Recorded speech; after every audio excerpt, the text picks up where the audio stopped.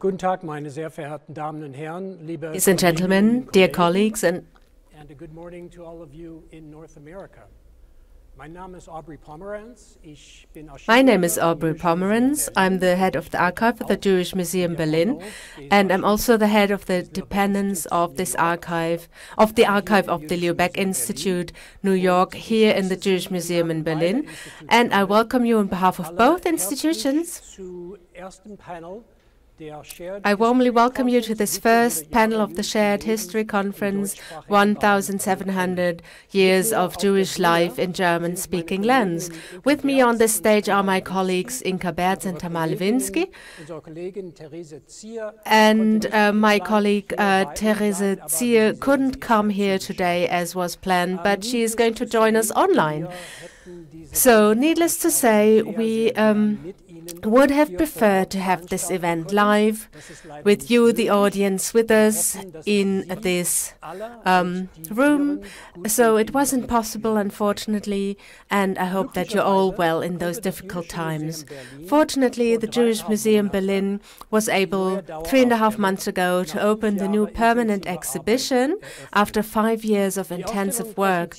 The exhibition presents history and culture of the Jews in Germany, from the beginnings to the present day, in 4 big rooms, and these 4 big rooms are separated into several topics that highlight specific aspects of Jewish life beyond the borders of Germany. The 4 rooms have the topics of Jews in the context of their surrounding societies, and inclusion and exclusion are the big poles around which the stories of Jewish history are told in this permanent exhibition. And of course, in every historical epoch, the criteria and the conditions for inclusion and exclusion within the community and from the side of the host society is negotiated anew. So all the subjects that are going to be debated over the 2 days in all the panels and groups during this conference are also part of the permanent exhibition. And we think that this is the most relevant exhibition on the topic of 1,700 years of Jewish life in German-speaking lands. And the exhibition on the 58 objects is going to take place next year, and it's hopefully going to be with us for many more years to come. And we're also looking forward very much to welcoming you, the audience, back into the rooms of our museum, hopefully soon.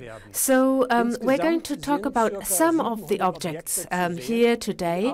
Overall, in the permanent exhibition, we have more than 700 exhibits, and we also borrow some exhibits from other institutions, for example, the Baeck Institute, and Inka Bertz is going to tell us more about one of these objects in her presentation.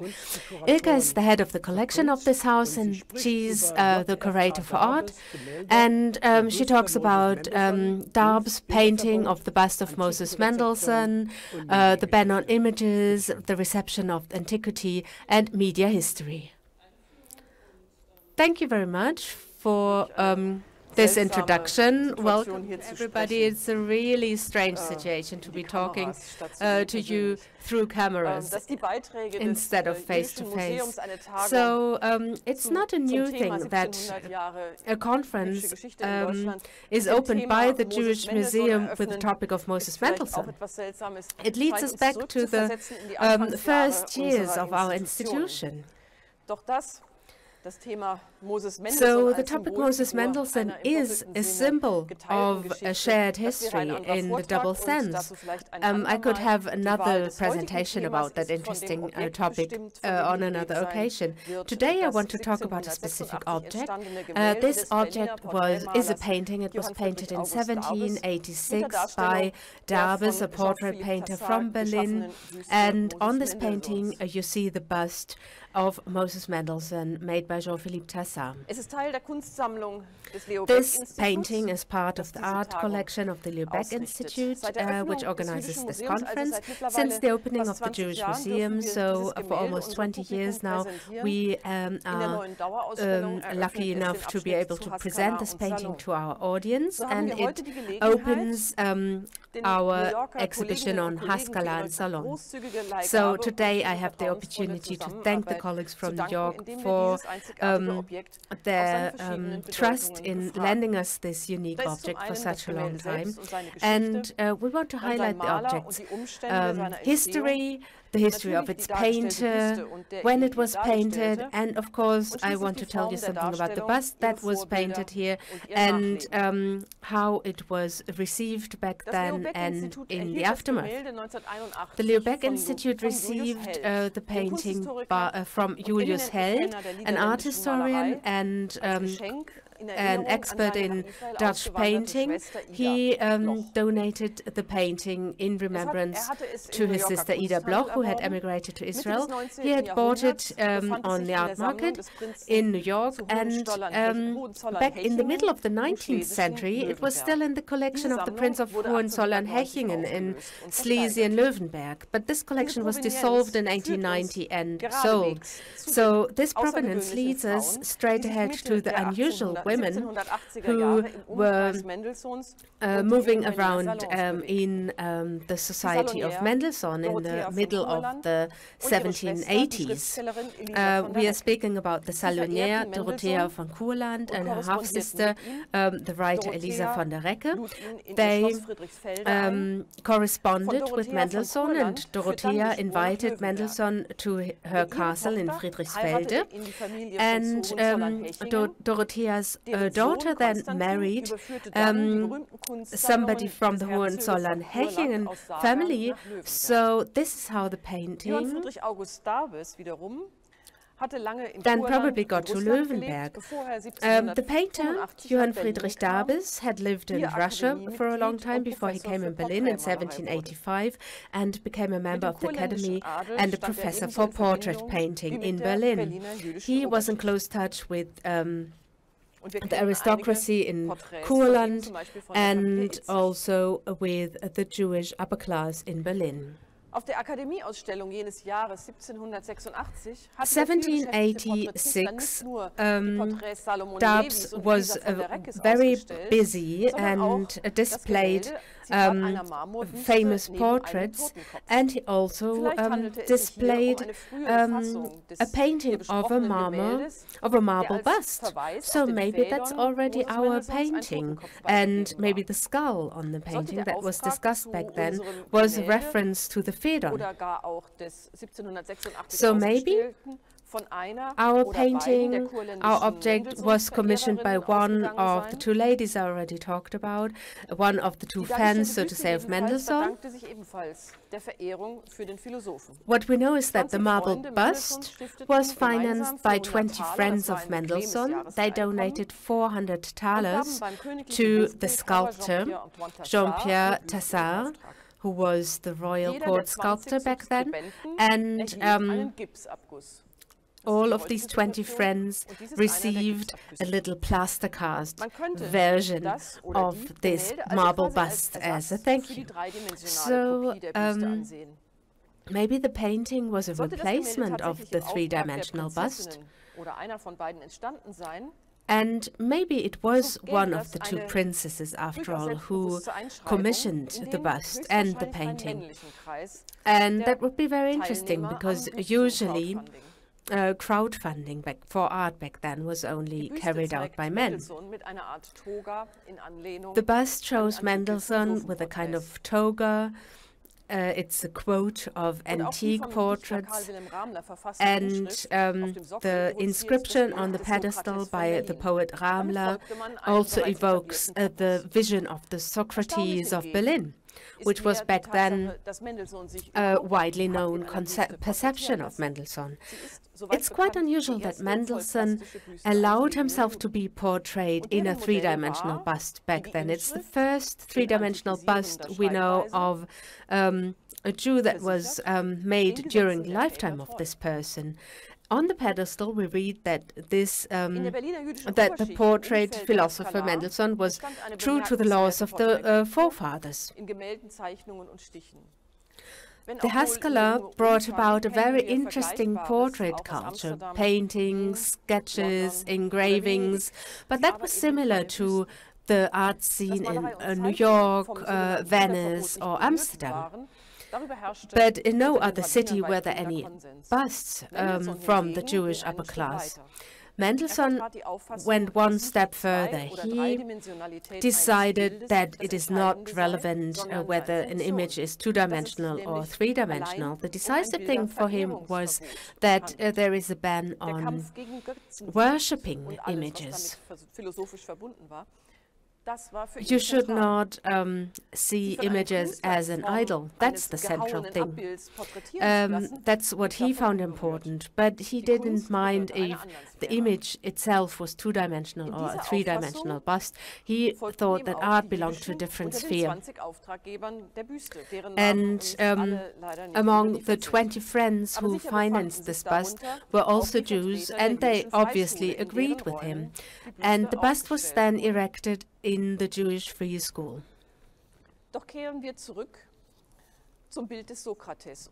So let's go back to the idea of Socrates and the perception of Mendelssohn as a kind of antique figure. 785, this style was quite popular. The director of the Academy, Frisch, had Mendelssohn painted in grisaille, in the style of an antique cameo. So the reduced colors of this grisaille painting influenced Darb's painting because he also uses a lot of gray. He certainly knew the previous painting. In 1784, it was on the cover of Zöllner's book about Mendelssohn called Jerusalem, and later also on the Mendelssohn biography. After Mendelssohn's death in 1786, the cameo portrait became extremely popular, and also Tassard's bust.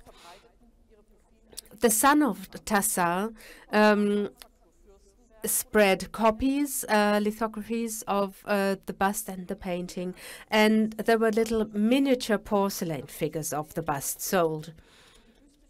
So the bust of Tassard and the paintings determined how people saw Mendelssohn in the decades after his death. But then they were forgotten. Just as what Mendelssohn was forgotten. In the next century, he was marginalized as a popular philosopher, and classicism also became less relevant and was replaced by more national forms of art and aesthetics. Mendelssohn was only remembered at the 100th anniversary of his birth. But the audience then didn't want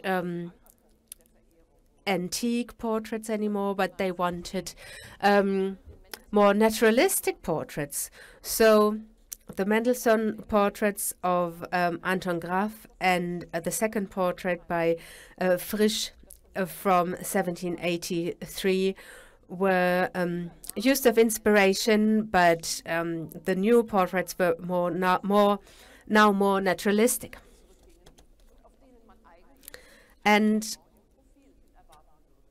even on such images as the one you see here, you had the Mendelssohn portrait in profile. And this is the miniature you see here. Thank you very much for your attention. So we agreed that the three presentations are going to start our panel. There's going to be one presentation after the other, and then we will hopefully have questions about all three presentations. The second presentation is going to be given by my colleague Theresa Ziehe. She is the curator for photography here in the Jewish Museum. She's going to talk about a series of photos that belongs to the room Catastrophe, the years between 1933 and 1945. Her presentation has the title Photographing in Spite of Danger, Werner Fritz Fürstenberg's Photos of Anti-Semitic Signs in Nazi Germany. I welcome you very warmly.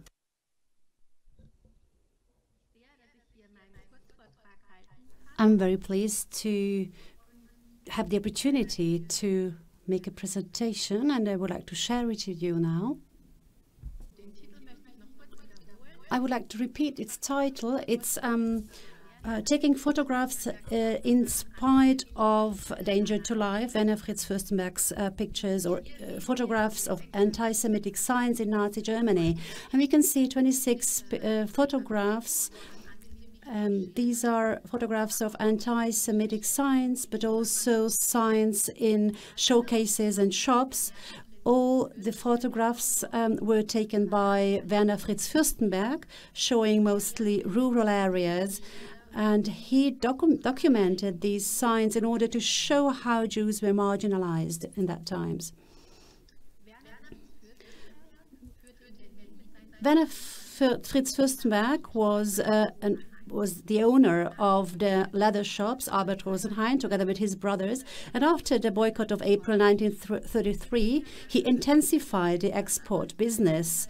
And in 1933, he opened a very successful subsidiary in Amsterdam, where he lived from then on. And he remained strongly associated to the headquarters in Berlin, and he traveled a lot between Amsterdam and Berlin. These photographs were probably taken during one of these journeys. The photographs arrived at the collection of the Jewish Museum of Berlin as a permanent loan by the son and the grandson of the photographer, by Thomas Alexander Fürstenberg, and I would like to extend my gratitude to them so that the photographs can be part of our collection, and I'm allowed to speak about them today. And when we prepared our permanent exhibition, we made intensive researches about the stock, and we looked into the photographs, examined them, and we had many different results. I would like to share them with you now in short. Of course, we examine the question where the photographs were taken, and we have some hints on the photographs themselves. We see a sign Achtung, for example, on one of the photographs, and on the other two photographs we have the inscriptions Hildesheim and Heiseter. And on the right-hand side, on the top, you also see a train track, which was a very interesting hint, the course of this track. And we also have some buildings, houses that can be seen on the pictures, and they still exist. We also have some hints that Fürstenberg was driving a car, which can be seen on the photographs on the right side. On the bottom picture, there is just a small part of the car. And thanks to these hints, we could reconstruct his route.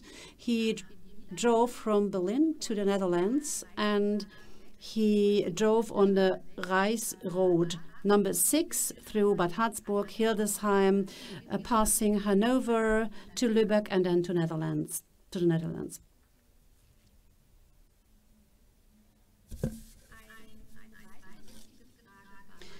Another important question was the date of the photographs. And we have some hint on the photographs themselves as well. You can see in the top row, we have some issues of the Stürmer, the paper, and they can be dated to August 1935. And we also have some further hints in nature.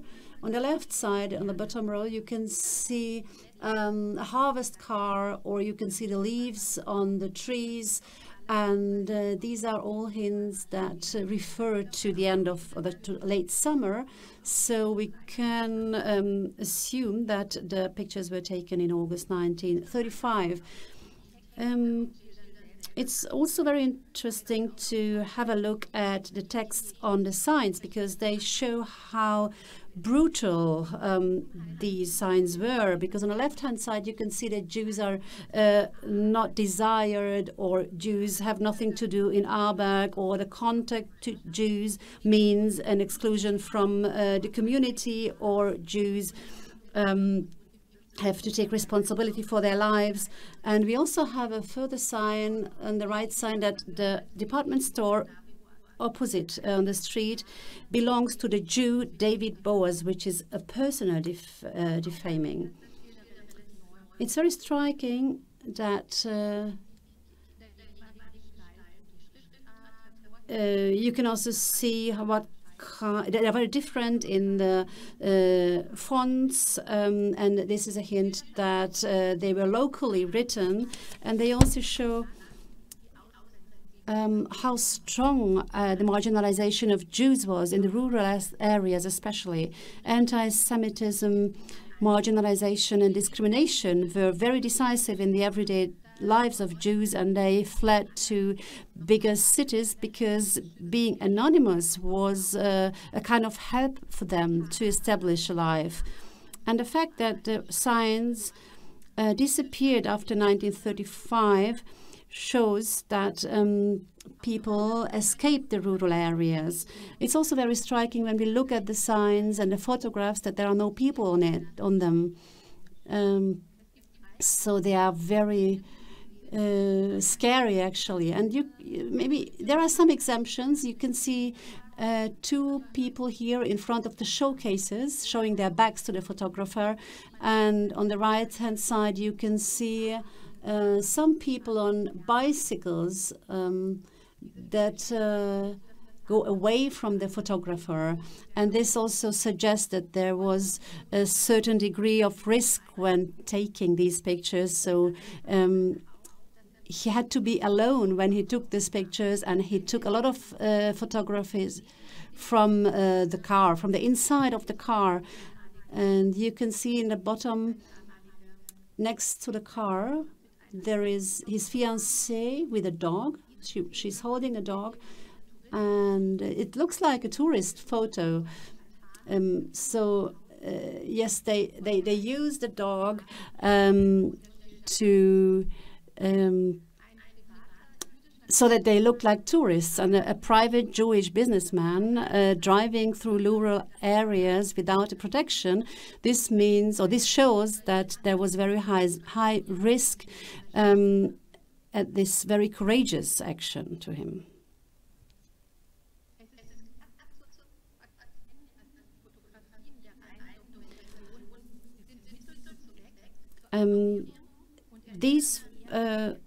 The objective of these photographs is documentation and information, and Fürstenberg had to take these pictures very quickly and not raising any attention, so he didn't want to have high quality images, but he wanted to have a large collection and a very wide range of these signs.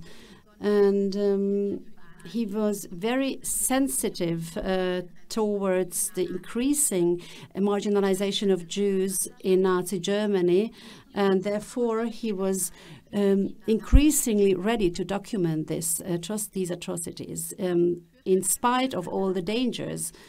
And he handed over copies of these photographs to the Central Jewish Information Office in Amsterdam, the predecessor of the current Wiener Library.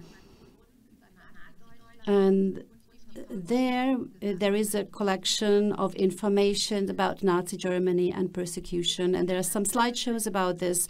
We know that his photographs were used in 1935 and 1936 with distorted information in order to protect him, who was still in Germany, or in many cases in Germany. They renamed the routes he was driving along in, like Düsseldorf, Berlin, for instance, and he was also described as a motorcycle driver from the Netherlands.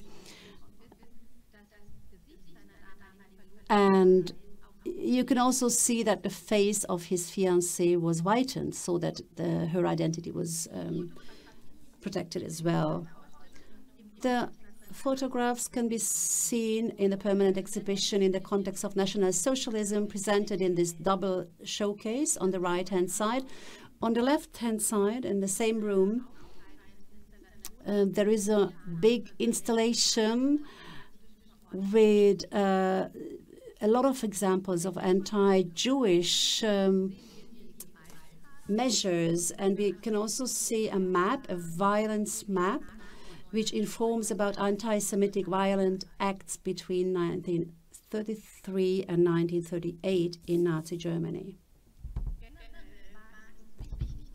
In general, it was very important to us to show National Socialism from a Jewish perspective. So we used Jewish sources, and there were some exceptions, but mainly Jewish sources.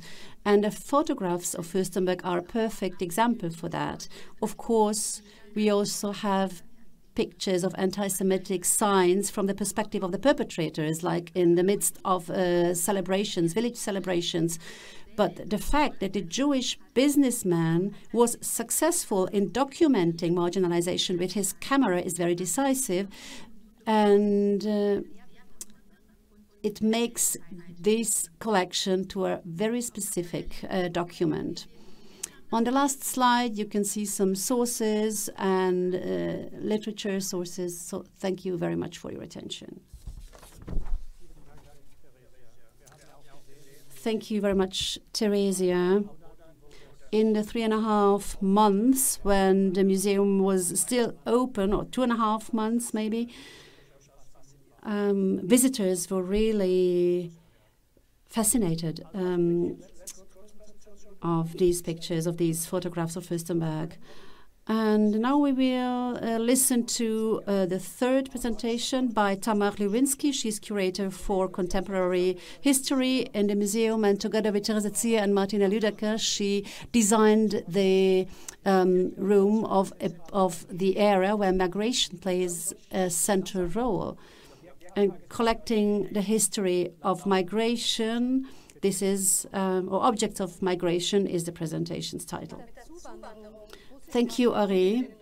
With the immigration of Russian-speaking Jews from the former USSR, the Jewish community in Germany changed, basically, and migration does not only play a decisive role since the 90s. Directly after the war, East European displaced persons came to Germany, and a small part of emigrated German Jews came back to Germany, and small groups, small migration groups came from Poland, Hungary, and Iran. And in the last 2 decades, we have a very strong migration from Israel. So migration is not only part of German history, but it's a constitutive part of Jewish life in Germany after the Holocaust. But this has not been reflected in our collections. So in order to close this gap, since 2016, we have a project in place titled Object Days. And the results of this project and how these are presented is described in my short presentation. The basic idea of the project, which is implemented together with Theresa Ziehe and Alina Kromova, we ask Jewish people to show us different objects that are linked to their migration story. And then, starting with these objects, we make interviews, we collect and take photographs of these objects. We also have our photographer Stefan Brammer with us, and he portrays all the participants together with their objects so that we can tell a story, and we already have a large gallery of different portraits, and we would like to integrate them into our collection and close the gap in this way. We also have similar formats with similar degrees of participation.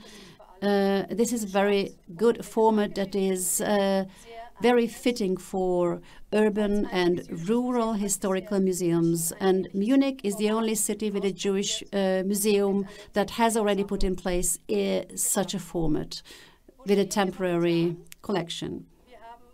The current status is that we have already carried out object days at 6 places with the participation of 100 people between the age of 20 and 90. The major part of participants came to Germany since 1990, but we also have objects from different migrations like Poland, Hungary, Israel, United States, Mexico, Belgium, and Morocco, just to name some of them. The project has not been evaluated and is not finished yet. This is only a short overview of it. Let's have a look at the roots of migration. Migration is reflected in different ways in biographies like remigration, serial migration, or professional mobility. And the reasons and the circumstances of migration are very diverse. They have different degrees of voluntariness, economic conditions, destinations, and of course family structures play an important role as well. Let's have a look at 3 examples. The parents of this participant got to know each other in the English emigration, and together with their children born in England, they returned to Germany, to Dresden, to the home city of the birth city of the father. And this menorah and the medal tell the migration story of the parents. On one hand, the flight of persecution, and then the politically motivated return. Sometimes migration is a movement stretching over several generations. In the family of Liora Jaffe, the great-grandmother, grandmother, mother, and daughter do not live on the continent where they were born. And this embroidered tapestry is from the grandmother from Lithuania, who spoke 6 languages, and from there the family went to the United States through South Africa, and then Liora Jaffe came to Germany with this tapestry. Vera Primakova had, we all know this kind of bag, and these bags are often linked to migration in a negative way as a Turkish suitcase. And in this bag, she took along objects that were very useless in her new life, but it was a symbol of transition, and she still keeps this bag since her emigration, so more than 20 years already. So the metaphor of the suitcase is very often used, and it symbolizes migration, that you have to leave the majority of your objects. So you can take only things that fit into the suitcase. So these objects have a very special significance. So if you look at objects of migration that are actually the basis of biographic conversations, show how important they are to these people. The object of migration that we've seen so far can be put into different categories. I just want to name some of them. It's not complete, of course. There are objects that describe the process of migration, like crossing a border or traveling, like passports or different documents from the hostel when people arrive. Other objects give a hint to the cultural context in their country of origin, like discs and books or souvenirs. We also have souvenirs from the family, that originate from the family, that are very important, like a traveling book from the 19th century, or jewelry, or last photographs that remain from the family. And these objects, of course, have a very strong symbolic function. These objects become Jewish due to their biography and their story, and also by the person that owns them, who owns them. But there are some other objects that are directly linked to Jewishness or family traditions, like a kosher pen that came along from Ukraine, or the traditional west of a rabbi. This was the daughter of a rabbi who migrated to Mannheim from France. The migration movement after 45 are one of the main topics of our permanent exhibition, and we examine the topic from different sides. If you look at the design, you can see that after 1945, there is a bridge leading through the room with different figures on it and dates about the development of Jewish life in Germany. So visitors are led through the room by this bridge. And as an antidote to these dry figures, you can watch films and footages from the past decades. And of course, these are private footages, so that you have a lot of personal evidence about migration. You have footages about displaced persons from the Czech Republic or from Romania and Iran. As one of the highlight topics, we have Russian-speaking Jews. Here you can see some objects that were given by them to the Jewish Museum. And here, of course, we present the objects together or linked to their stories, migration stories. And in this way, they receive a different significance, a different meaning. They become historic objects or historical objects with a very strong significance, which goes beyond the personal value. And finally, I would like to tell you that in the coming years, we will have further object days. We want to collect objects and migration stories and make stories visible for our collection. Thank you very much for your attention. Thank you, Tamar. This is a very fascinating picture of different objects. A part of them is already in our collection. Others are still in use. And now we have about 20 minutes.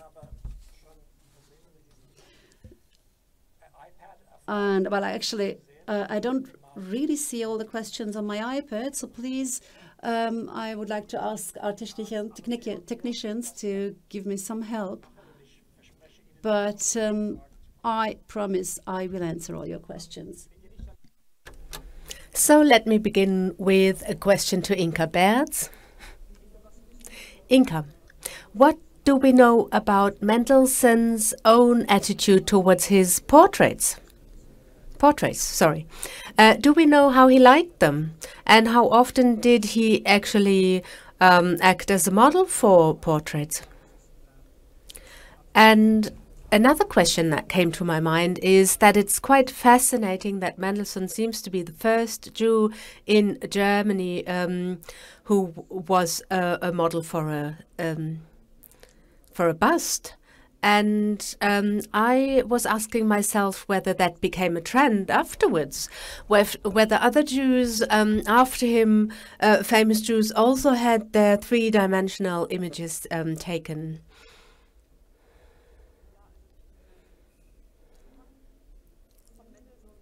Well, about Mendelssohn, we don't really know. He didn't really leave us any. He didn't leave any texts about his opinion about his own portraits. but there were so many portraits painted. Gleim paid for the first portrait of Mendelssohn for the Friendship Temple after Mendelssohn had become famous because of the Federn. So since 1767, there's been almost a flood of Mendelssohn portraits. And Kodowiecki also painted him or made drawings of him, and this became popular because of a coin by Abramson.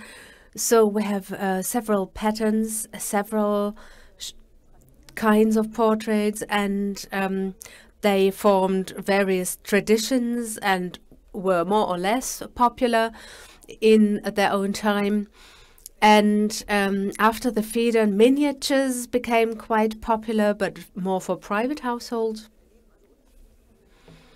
So there were different fashions and trends and waves of popularity. So there must have been around 5 to 10 portraits that were taken during Mendelssohn's lifetime. But whether other Jews followed his example is really difficult to answer. I don't know of any other example. The bust that we had in the Jewish Museum in the entrance hall, where Mendelssohn was on one side and on the other side we had the bust of Max Klein, Abraham Geiger. I think that was a posthumous bust, and I think that there was no live model for this bust. It was probably done on the basis of a photography. And of course, then in the modern era, we had busts of Einstein and Liebermann and all kinds of famous Jews. But that was later. Okay, we have a question about the second presentation by Theresa Ziehe. There was one very attentive member of the audience who we know watching us, but I'm not going to say the name. So the question to you, Theresa, is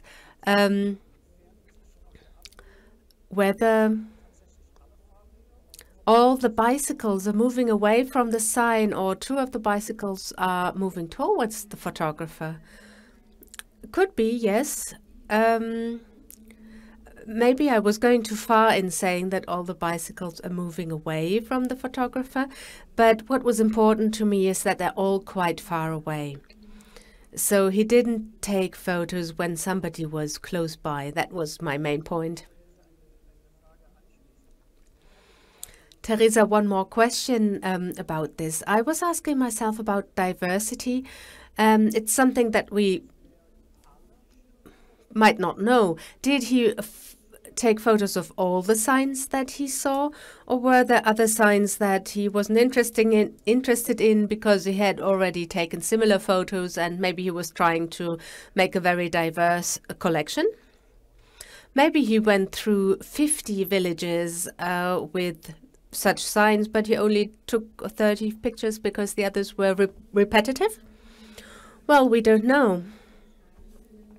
I think there are 2 signs that were photographed twice. The others are all individual photos, and we know that so far we don't know where the original slides of these photos are. So we just had to accept the photos the way they were donated to us. We then tried to reconstruct the route, and we noticed that in some areas more signs were photographed than in other areas, but I don't know, or we don't know for what reason Fürstenberg made his choices. Probably he was trying to capture a certain diversity. I guess that might be right.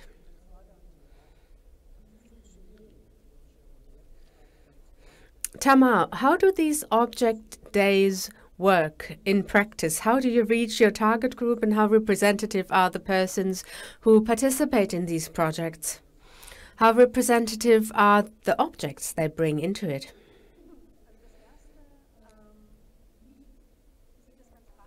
Well, first question, it's a lot of work. Each time we organize such a project, we have to find the right framework for it, because we can't just go into the city and ask big groups. We have to contact individuals, but we have lots of people who help us with that in the communities, in educational institutions. But it's a lot of work. And we have lots of volunteers helping us with these projects. And without them, we wouldn't be able to carry out all these interviews. It's a lot of logistic work. And that's why we're not as far as we would like to be at this stage. And at the same time, it's a big chance for us, because we get in touch with so many people in the communities. And we hope that we are going to stay in touch with the groups of people that we contact throughout the course of this project. And on the question of being representative or not, that's very difficult to say. We don't set any, well, we don't predefine the term migrational object.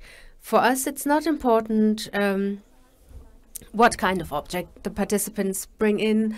We don't ask them whether they are Halakhic Jews. We don't ask them whether they are an active part of a religious community or not. That's not relevant. Everybody who identifies as part of a jury with a view to their personal migration story is invited to participate. So our collections have lots of objects, and the majority of these objects are, of course, acquired or donated by persons who fled from Germany, and not so much people who came to Germany or remigrated. You have some examples of people remigrating and bringing things back from England, for example. So that's a multiple migration story.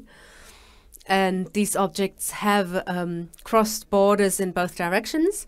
So that poses interesting questions. What is the meaning of these objects during the course of a biography? And I think that because of this project, we also have the chance to open up a new field. Research on Jews who have come to Germany after 1945 and who were not raised in the German cultural sphere. And we are very interested in that.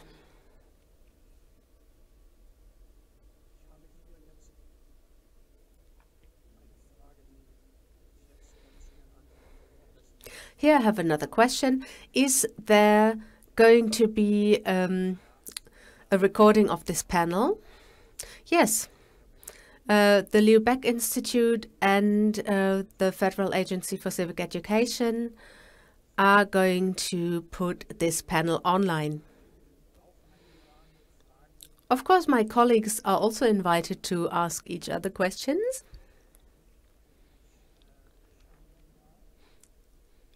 Let me check if I have any more questions from the audience here. Theresa, one more question to you. You said that most of these photos were taken up to 35, and then many of these signs had vanished. And that could have something to do with Jews having already left the countryside and moved into the big cities. In many small towns, Jews made up 30 or 40% of the population only 60 or 70 years before, and then after 1935 there were no Jews left in these small places. And maybe it also has something to do with the Olympics, because the Germans didn't want Germany to look bad in the face of a lot of international journalists coming to the country. We know, for example, that the Stürmer magazines showcases disappeared during the time of the Olympics from many places. And we also talked about the fact that such signs were also talked about in the Jewish press, especially around that time. We have reports about that from April, May, June 1935 in Jewish newspapers. And that's very interesting, because it means that these anti-Semitic acts were talked about in the public media. Do you have any thoughts on that?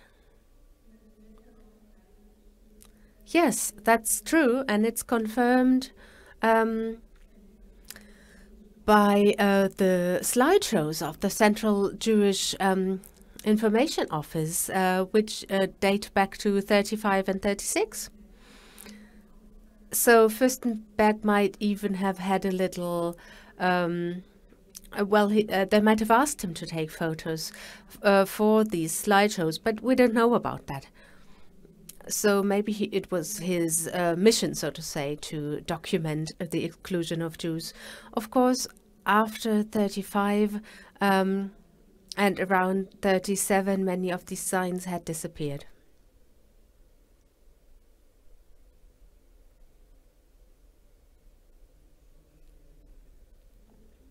Inka, would you like to say something?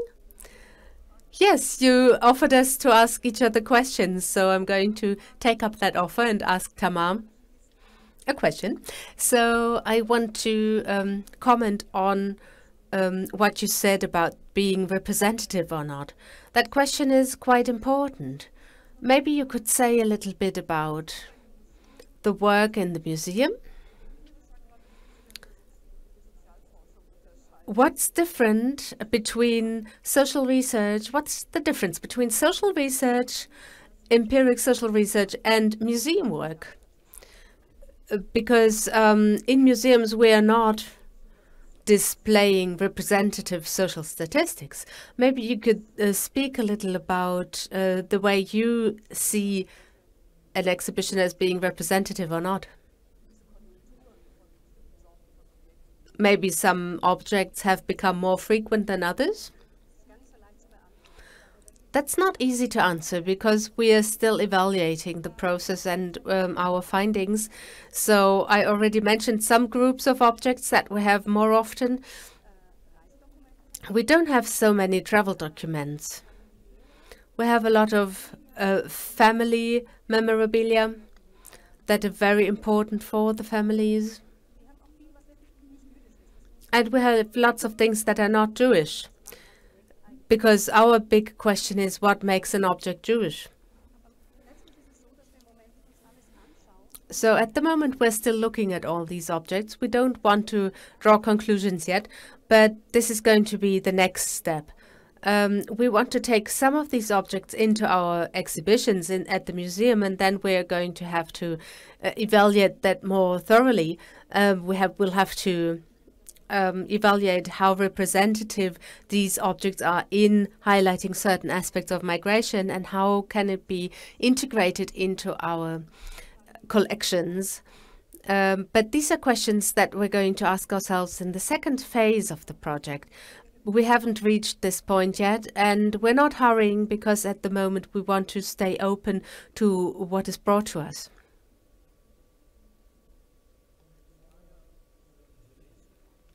I have a question to Theresa. Do you have any proof? Or do you have any hints that the signs were removed by Jews as a form of resistance? Well, I don't know. Maybe, Aubrey, you can say something about that. Do you know anything about that? I think that in my presentation, I highlighted that it took a lot of courage to even take photos of these signs. It wasn't only journalistic work, but it was a visualization process that was dangerous in those times. The signs themselves say how brutal the spirit, the ruling spirit was. To be honest, I don't know either. I don't know about resistance groups taking down signs. Maybe we could find out a little bit about that in court records, but I think it's quite unlikely. Because I think that would have had very negative consequences for the Jewish groups. The repressions for Jewish groups in these places would have been extremely harsh. So I guess that nobody would have taken these signs down for reasons of resistance. Tamar, another question to you. What was the most spectacular object that you have received during the course of your Object Day project? Oh, that's very difficult to answer because, well, I have to say, if you participate in these Object Days and carry out these interviews, when you carry out the interviews, everything seems very spectacular because the stories are very interesting and very moving. So most of us really value these objects that we have talked about with their owners. I personally have one or two favorites. One is from a family that re-migrated into Germany, a German family that had deep roots in Germany, and they have a so-called Wanderers book from the middle of the 19th century. They brought that to France. They were imprisoned in Gurs, and the parents married in Gurs in France, and then they went back to Germany and brought this book back to Germany.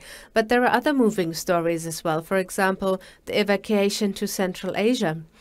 That's a dimension that opens up a totally different narrative. So I can't really answer your question because it's very closely linked to the stories. Well, I think one answer to that would be that the audience is also invited to make up their own minds about these objects. When it's possible to come to the Jewish Museum again and to visit our permanent exhibition, previously known as New Exhibition, but now it's our permanent exhibition. It's full of fascinating objects, so maybe you can come to the museum and make up your own mind. So now I'm going to close the first panel of this conference. I thank my colleagues Inka Bertz, Theresa Ziehe and Tamar Lewinsky for their presentations. I thank you very much for your interest and for watching this panel, and I invite all of you to take a little break and then come back to watch the opening event here on this stage. It's going to have a keynote discussion on Jewish life today, a multitude of voices. The discussion is going to be moderated by Dr. Josef Joffe. He's going to talk to our museum director, Hetty Baeck, and to Max Czolek, the writer. Thank you very much.